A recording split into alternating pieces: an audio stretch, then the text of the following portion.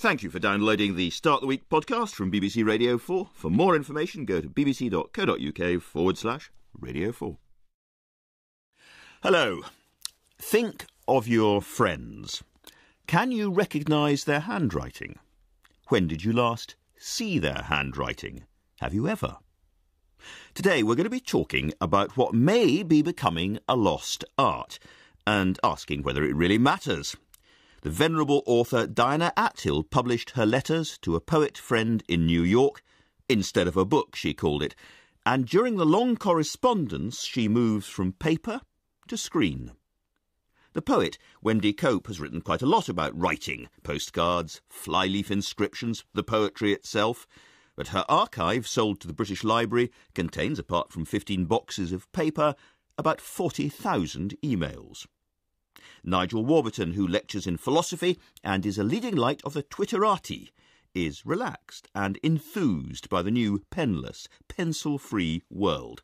But we're going to start with the man whose new book has set us on this week's path, the novelist and critic Philip Hensher, who has written The Missing Ink, a history of handwriting with elegiac notes and a brief manifesto for its revival. Philip, you posed the question about how much handwriting we see these days, and it's a good one. I'm sure lots of people will be thinking about it already, but it's certainly the case that handwriting is still being taught in schools, isn't it? To a certain extent. I think there's some requirement in the national curriculum that students learn to write, but there's less and less enthusiasm for it. For years, there's been a strong argument that children don't need this anymore, they should just learn to type.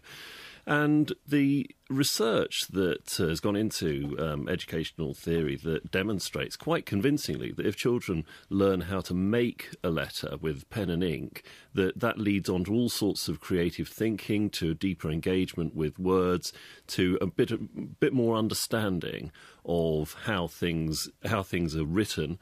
All that seems to be swept aside in the kind of grasp of this brave new world of texting and typing and emailing. Well, let's probe that a little further, because some people would say this is romanticism, this is sentimentality, the smell of the paper, the feel of the ink, you know, the heft of a pen or a pencil in your finger, all wonderful, all sensual, but actually not necessarily much to do with thinking or indeed writing words.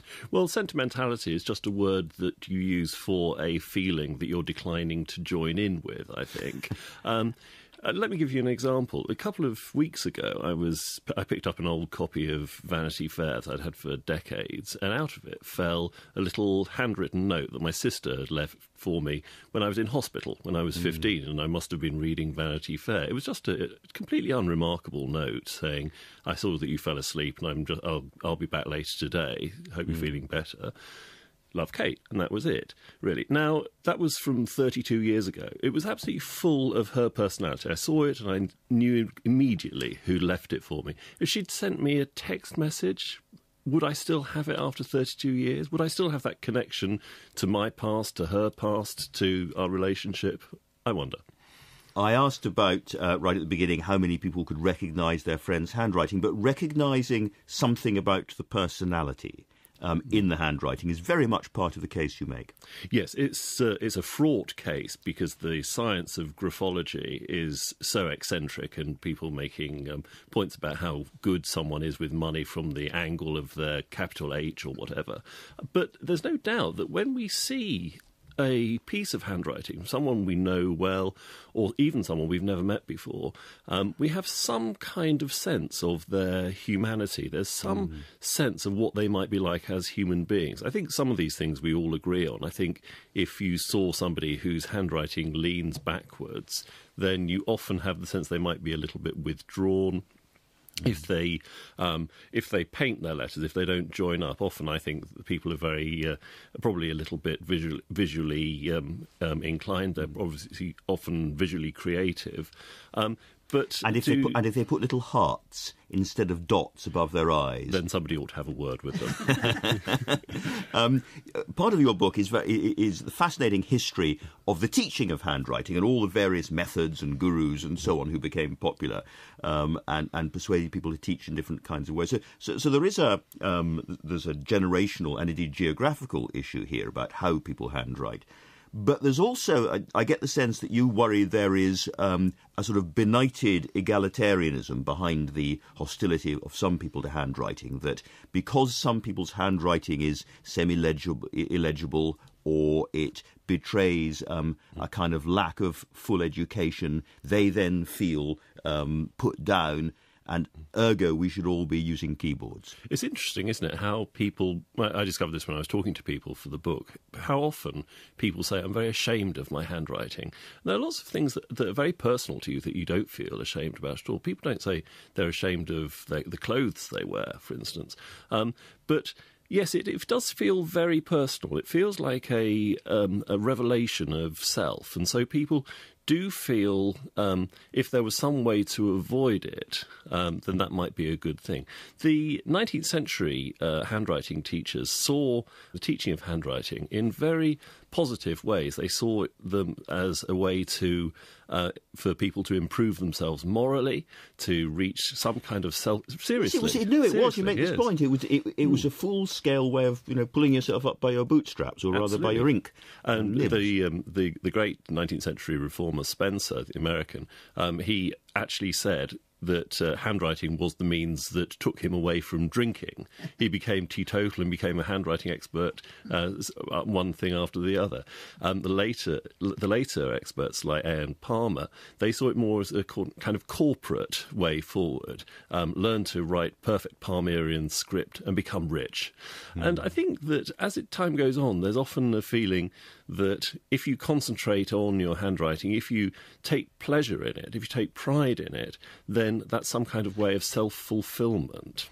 Now, I mentioned earlier on that you're a novelist, but you also teach at university level. What about the handwriting issues when it comes to essays, when it comes to exams? I was certainly of the generation where everybody had to handwrite, and the handwriting had to be at least legible enough for the supervisor to be able to read it. Well, it's a long time since I've seen a handwritten essay. Really? Actually, they all type now.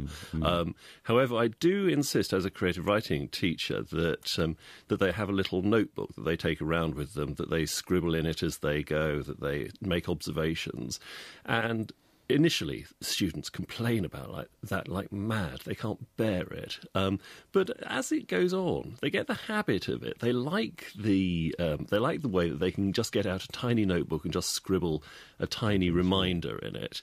I think that you have a lot more sense of your own creativity by focusing on your engagement between pen and ink and paper than you do with just texting or writing something on a computer. Just before we open this up, towards the end of the book, you have a sort of little mini manifesto there. You say we can all, if we value handwriting, we can all return handwriting into our daily lives again. Yes, it's important to say that I don't think we should give up on these wonderful things like email and electronic communication. Very, very important. But I think that everyone should try to write something by hand every day. People should write postcards from holiday. People should write love letters to each other. You should even write little shopping lists to yourself, because there's pleasure in these ancient technologies. Diane Athill, you started off handwriting letters. Do you still write every day by hand, or have you now moved entirely to keyboards? No, I write combination now, but I begin everything by hand, because it's just, if I have something to write, nowadays I'm not writing a new book, but if I've got a review to write, and I'm not really quite sure what I'm going to say, the way I discover what I want to say is by starting to write by hand. And I find that there's a real connection between the brain and the hand. And suddenly it starts going. And suddenly I get it. I never would get this by typing. Once I'm into it, I may go straight onto the keyboard. But I like best to write it completely by hand first, then on the keyboard, then come off, then revise it by hand, then go back onto the keyboard. Now that's an interesting, intricate little dance of... Because I can't actually judge it on the screen properly. I have to see it on paper. Yeah. This is pure habit, I think, just to people of my generation. Wendy Cope, when you're writing a poem, hand or keyboard? Oh, I handwrite all the early drafts of my poems. And then when I think it's more or less finished, I will type it out on the computer screen. But then there'll be a process of fiddling with it. And sometimes I will print it out and make handwritten amendments and then change them on the... But I write all my poems. I use a hardback notebook so I don't lose early draft, because you might want to go back to an earlier draft. And I don't know if it's superstition, but I can't really... I mean, I think what you said... I was going to ask whether it's just habit or whether it's an important part of the creative process. I haven't really tried writing a poem straight off on a computer. So it may be superstition. But it's also partly that I don't want to become computed. I don't have to take a computer with me everywhere. One of the wonderful things about being a poet is that all you need is a piece of paper and a writing implement. I also wondered, a poem has a relationship to the sort of space of paper around it as well. And I wondered whether a screen is different. You can't quite see the amount of margin and so on. At a certain point, I want to know what it's going to look like printed. And so at that point, I will want to type it. Philip? May I ask, Wendy, do you feel, as I do with creative work, that there's a danger that with the wonders of a computer that it looks too finished too early? It looks as though it's beautifully printed, almost as though it's in a book. So you don't really feel that it's the raw material that it is. No, because when I've got a poem on the go, I'll be going over it in my head. I can be doing the washing up or working in the garden. I'll be going over it in my head, and then I'll think, oh no, that line. I think it's finished. This always happens. I think it's finished, and then I realise, saying it to myself, that line isn't quite right, or that word isn't quite right. Damn, I've got to do a bit more work. Let's bring in Nigel Warburton. Isn't there a danger that you generalise from your own case? So you like writing by hand, Philip, and then you say, well, writing by hand is superb. I share Diana's way of writing, or I did originally, where I'd like to write by hand, type it up, print it out, edit it. But actually I've discovered now that the screens have got better. I can edit on the screen and go directly to typing. But that's just my case. I mean, different writers do different things, and sometimes they fetishise the way they write, which allows them to get into the habit of writing. But we shouldn't generalise. I mean, different writers can do it different ways, and probably the best advice I ever had as a writer was don't get wedded to just one way of doing it, so you can only do it on yellow paper with a particular fountain pen. Learn to do it wherever you get the ideas. Yes, I think you're absolutely right. I don't think it's ever fair to say to people, this is how you must write. We don't really know. It's only from personal experience. On the other hand, I do think that there are particular faults that novels, particularly, that have been written on a computer have. And I think I can identify a novel that's been written on a word processor because the sentences are bloated or... I'm not sure. I think one of the big attractions of word processing is you can ruthlessly rip through what you've written before and pull it tighter. And I certainly find for the editing of writing a book or something, it's absolutely essential. Well, that's a very good way of approaching it, but it's quite common to read a novel nowadays where you can see that a clause has been dropped into the middle of a sentence and too much cutting and pasting going on. Too much cutting and pasting. I was very interested also what Philip was saying, Diana, about graphology, because underlying the case for handwriting is very much the sense that there is some relationship between our personalities, our temperaments, our character, on the one hand, and the way we form letters on the page. There obviously is, because one can pick up an envelope and say, oh, here comes a letter from Dolly. You know it's hers. And when a stranger writes to you, you can look at it and think, yuck. Yeah. Or, that looks interesting. I mean, if I'd had an envelope from Hitler... Whose writing appears in Philip's book. There's an example of his writing. I would have thrown it away without opening it, I think. It's so revolting, that writing. It is revolting. It is, even though, I mean, I think that is true, even if one hadn't known that it was his writing.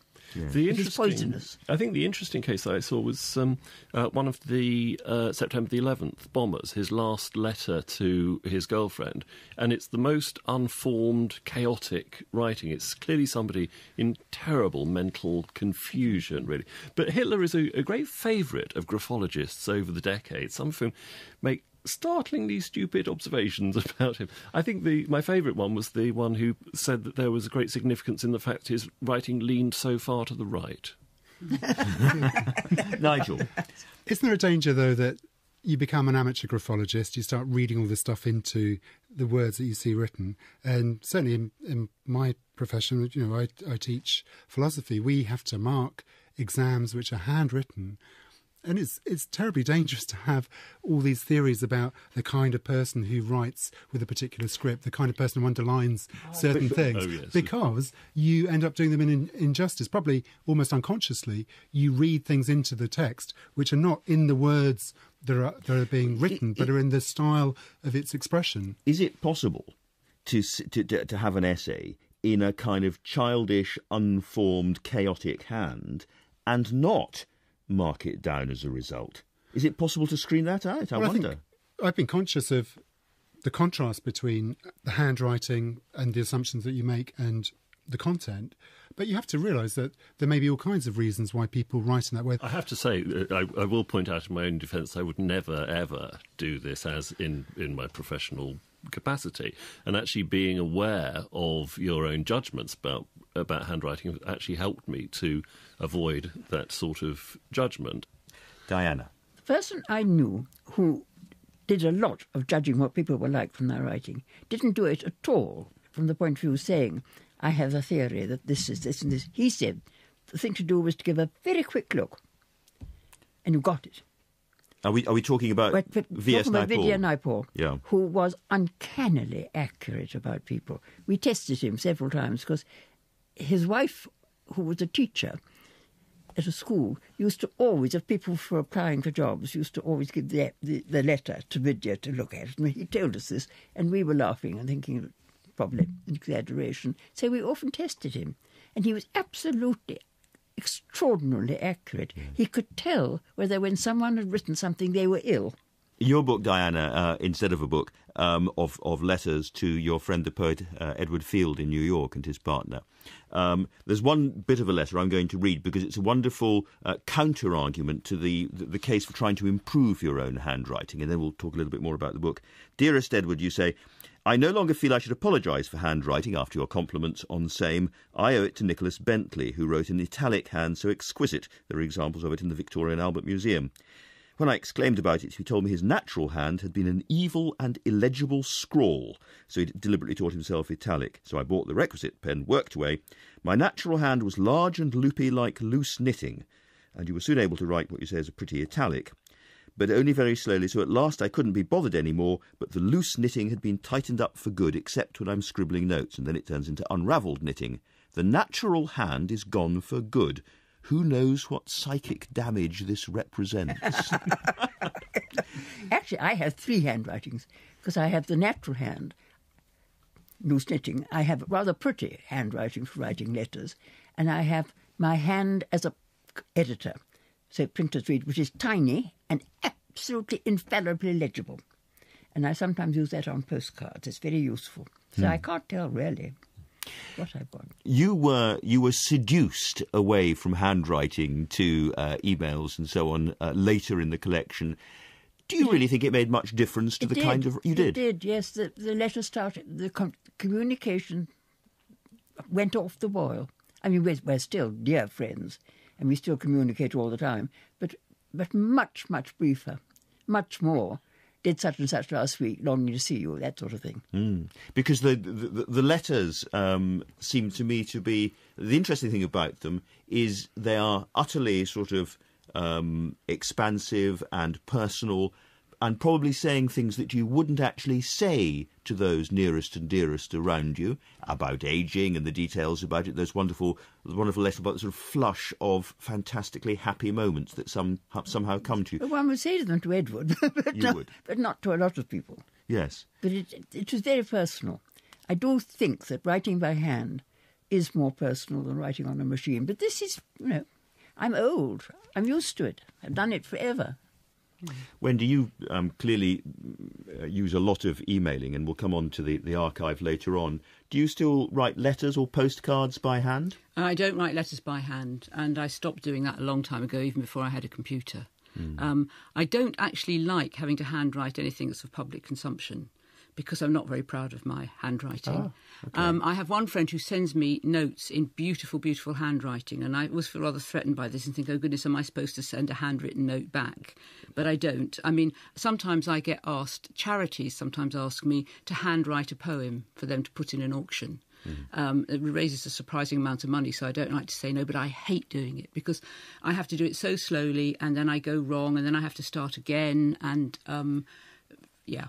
But if we agree that there is something personal and revealing about handwriting, you know, whether it's scientific or not scientific, but there is something there, and therefore one can get a fantastic sort of flush of excitement, either from a relative's long-lost letter or from holding a poet's letter from a long time ago, then the elegiac note is right now, isn't it? That we're losing something that we value.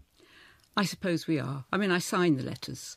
And yes, I mean, I like to think that the way I use words, I can put enough of myself into the letter that it doesn't matter that it isn't handwritten. Nigel Warburton, you Twitter, you email. I bet you don't handwrite much, do you? I do. I write notes. I anything intimate, I would write. I wouldn't type a postcard. Right. Would you? No.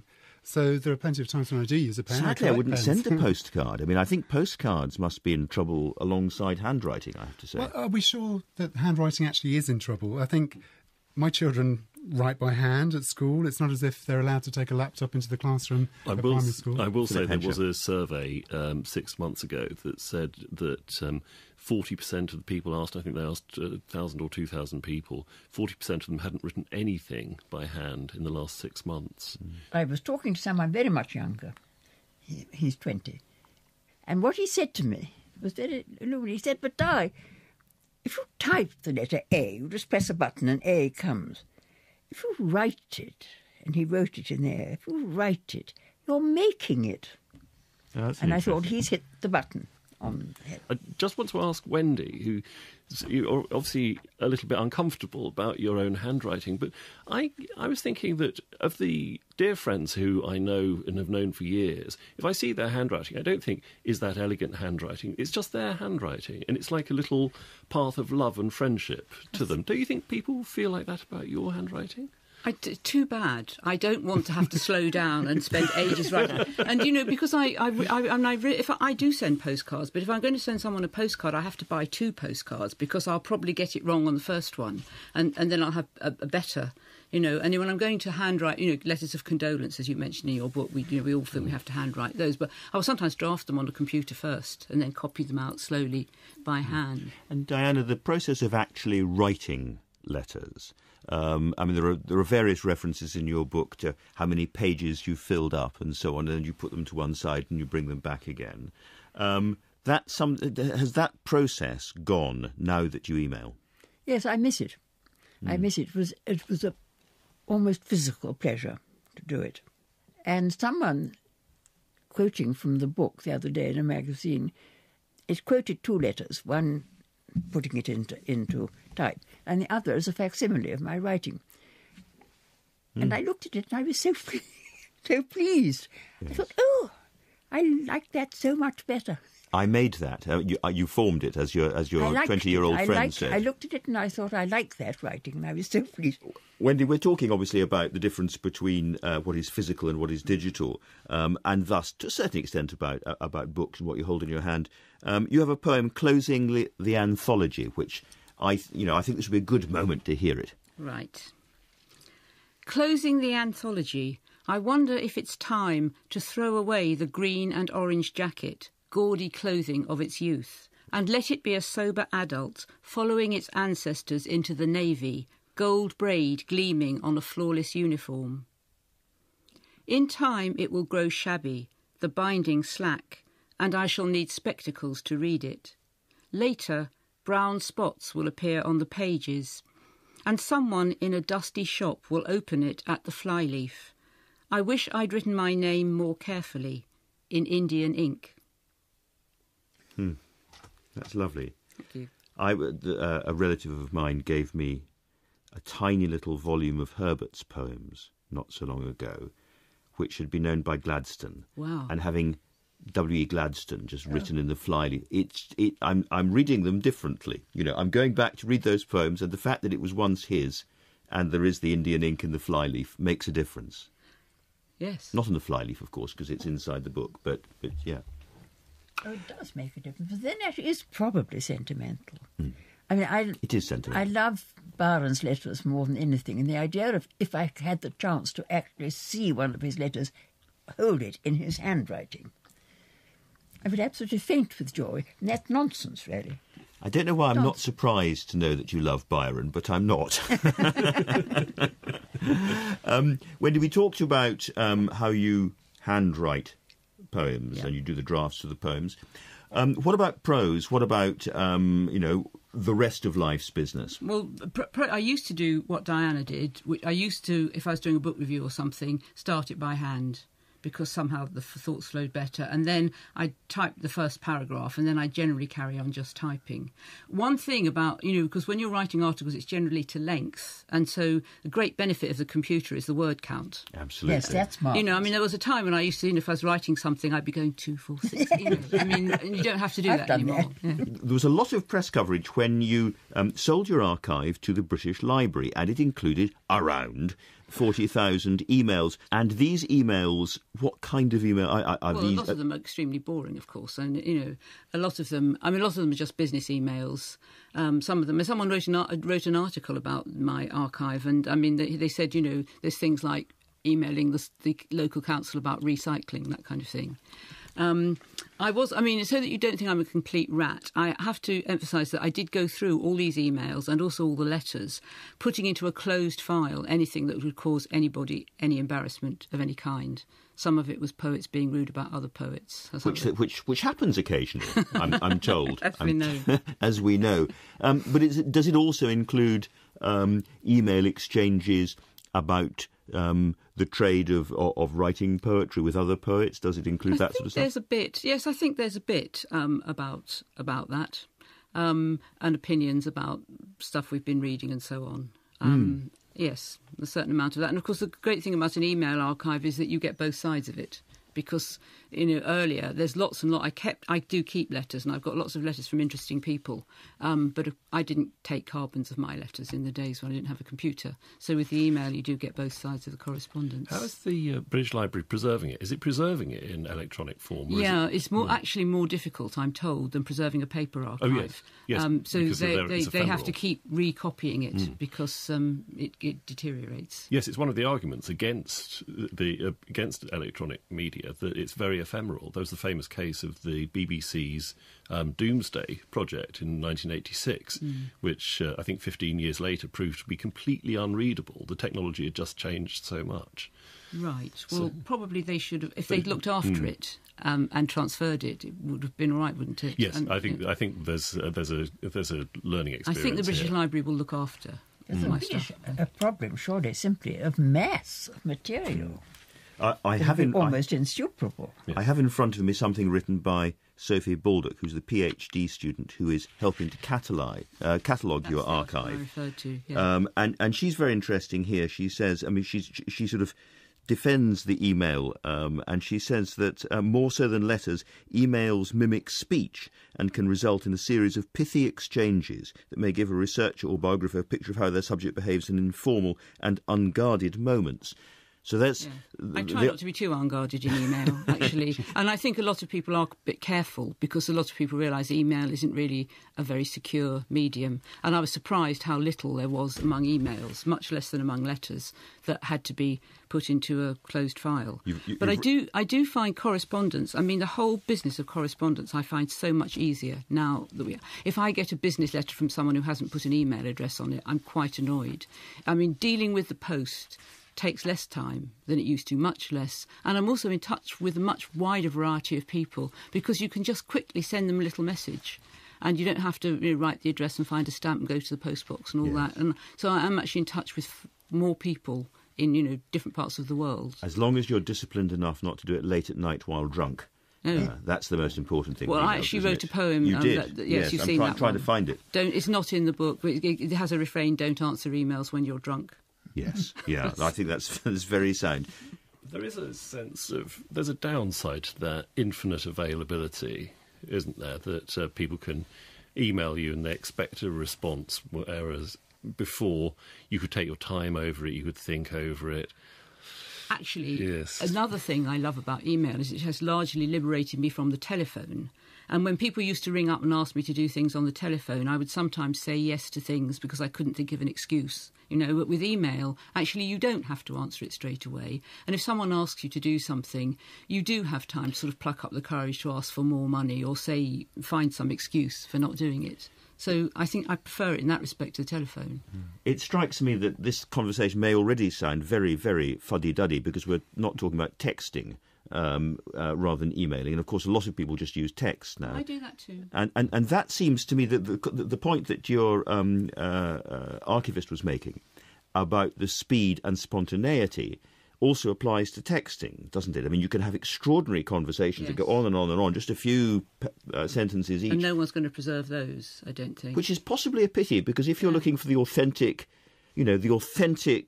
music of Byron having a furious argument with one of his mistresses, it might come better through texts, as it were. Yes. Than but letters. If it had been a telephone conversation, it would have been preserved. If it had been a personal conversation, it wouldn't have been preserved either. So. No. Nigel, when you're you blog a lot, and you wrote a very early blog saying one day there's going to be these fantastic e-books coming along, and everything is going to be better, and we'll be able to. And of course, you were proved right.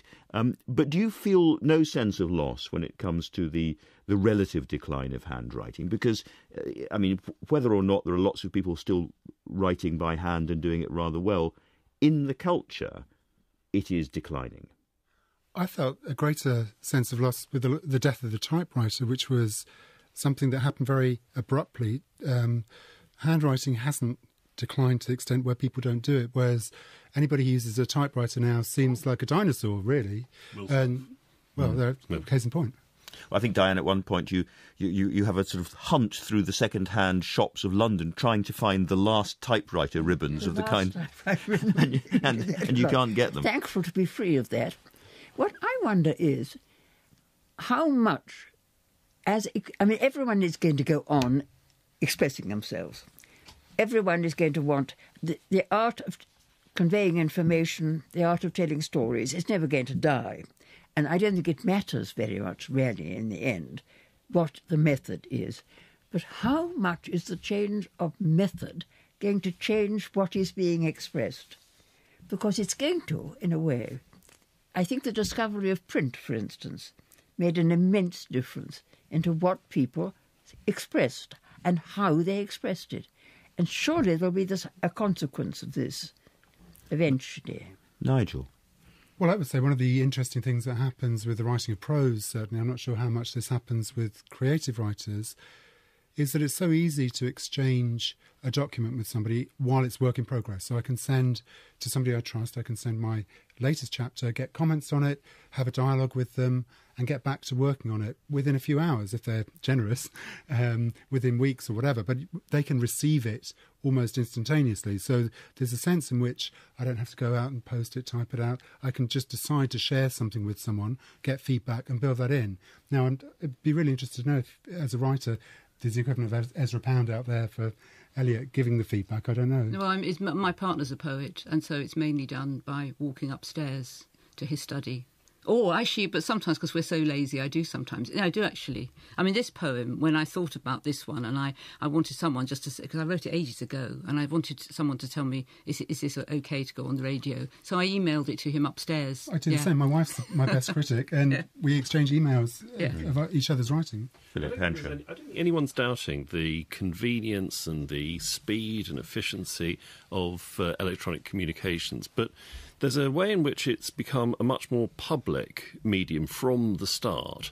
The way in which those aspects of privacy over text, when you hand a handwritten note from one person to another, that's disappearing. There's also the case with e-books that you don't own them. that they're loaned to you by the publisher. You can't actually bequeath a collection of e-books to your heirs in the way that you can a library. They don't really belong to you in that kind of psychic sense. Now, I know that, to a philosopher, he's going to be more interested in abstract ideas, but to a creative writer, the substance of words, the physical element, it has an important aspect, I think, and it's a human aspect. I think it does to any writer. I don't think you need to underestimate that for a philosopher. The process, the physical process of writing on a typewriter, Hemingway had a kind of muscular approach to typing. Some people, the flutter of the keys is important to the way they compose. Some people write with a pencil on yellow paper.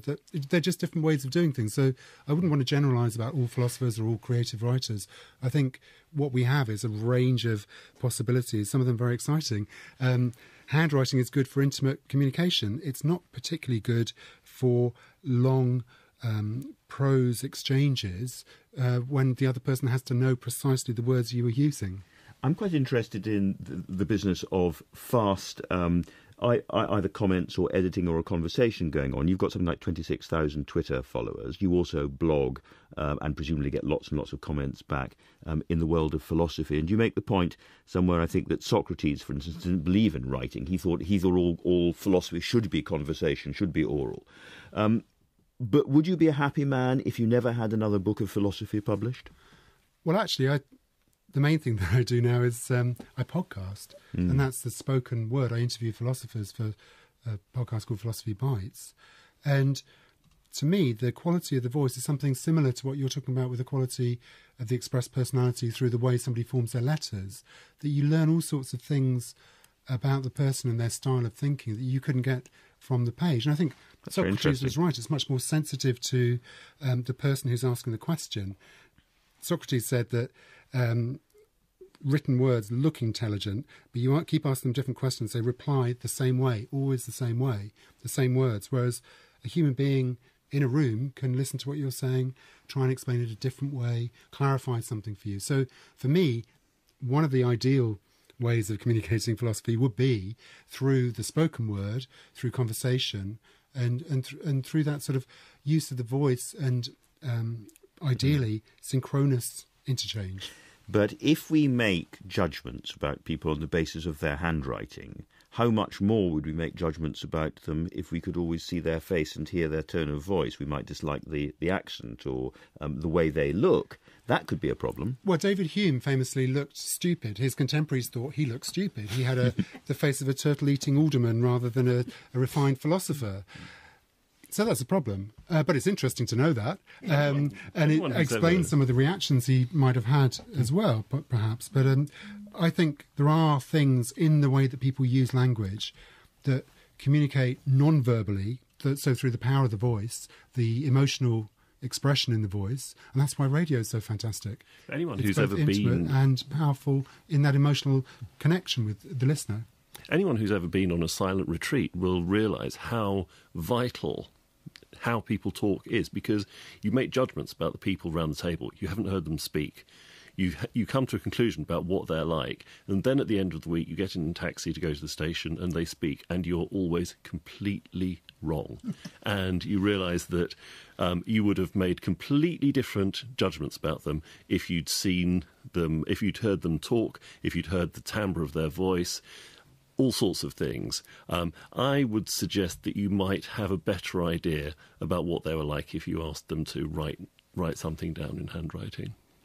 We've based almost this entire conversation on the assumption that handwriting is in steep decline and retreat, which is your contention, Philip. But I wonder, if you're going through a railway station or something, there's still these shops selling lots and lots of notebooks and so on, and indeed a pretty wide range of writing materials, including, I think, your favourite of all. There's a huge paean of praise and adoration to the Bic biro halfway through your book.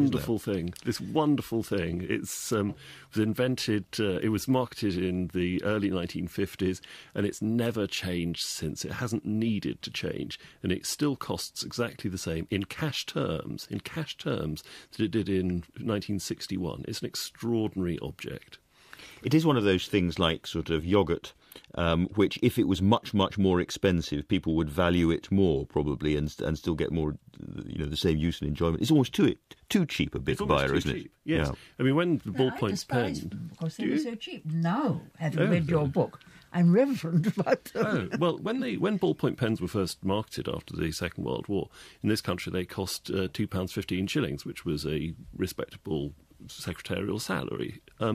And when the Baron Bick started marketing them, you could buy 100 for almost nothing. They're wonderful things, and they're so beautifully constructed.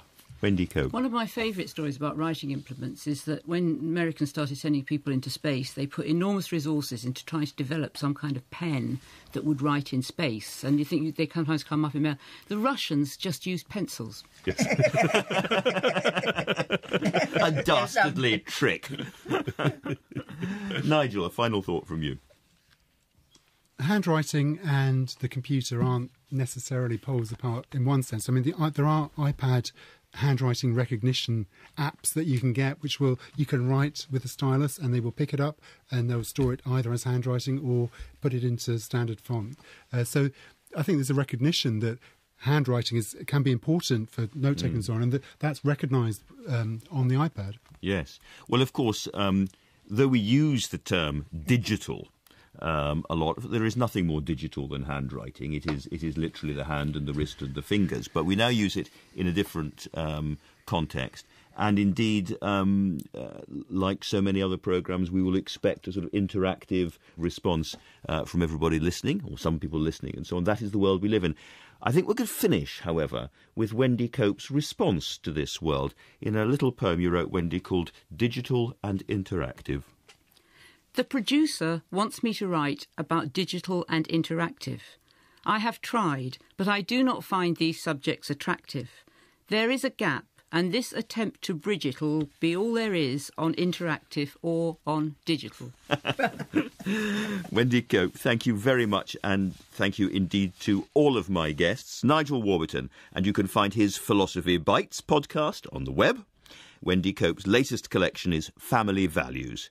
Diana Athill's Instead of a Book, Letters to a Friend is out in paperback, and Philip Hensher's The Missing Ink, The Lost Art of Handwriting and Why It Still Matters is out now. Next week, The State of America, with Richard Ford, Lionel Shriver and Edward Luce. But for now, thank you and goodbye. With pen and ink, that leads on to all sorts of creative thinking, to deeper engagement with words, to a bit more understanding of how things are written.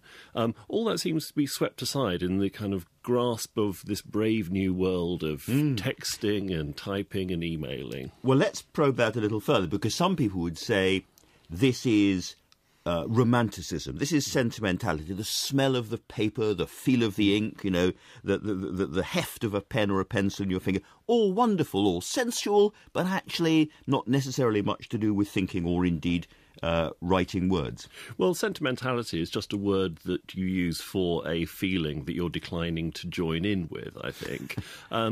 Let me give you an example. A couple of weeks ago, I picked up an old copy of Vanity Fair that I'd had for decades, and out of it fell a little handwritten note that my sister had left for me when I was in... Literati is relaxed and enthused by the new penless, pencil-free world. But we're going to start with the man whose new book has set us on this week's path, the novelist and critic Philip Hensher, who has written The Missing Ink, a history of handwriting with elegiac notes and a brief manifesto for its revival. Philip, you posed the question about how much handwriting we see these days, and it's a good one. I'm sure lots of people will be thinking about it already, but it's certainly the case that handwriting is still being taught in schools, isn't it? To a certain extent. I think there's some requirement in the national curriculum that students learn to write, but there's less and less enthusiasm for it. For years, there's been a strong argument that children don't need this anymore, they should just learn to type. And the research that has gone into educational theory that demonstrates quite convincingly that if children learn how to make a letter, hospital, when I was 15 and I must have been reading Vanity Fair, it was just a completely unremarkable note saying, I saw that you fell asleep and I'll be back later today, hope you're feeling better. Love, Kate. And that was it, really. Now, that was from 32 years ago. It was absolutely full of her personality. I saw it and I knew immediately who left it for me. If she'd sent me a text message, would I still have it after 32 years? Would I still have that connection to my past, to her past, to our relationship? I wonder. I asked about, right at the beginning, how many people could recognise their friend's handwriting, but recognising something about the personality in the handwriting is very much part of the case you make.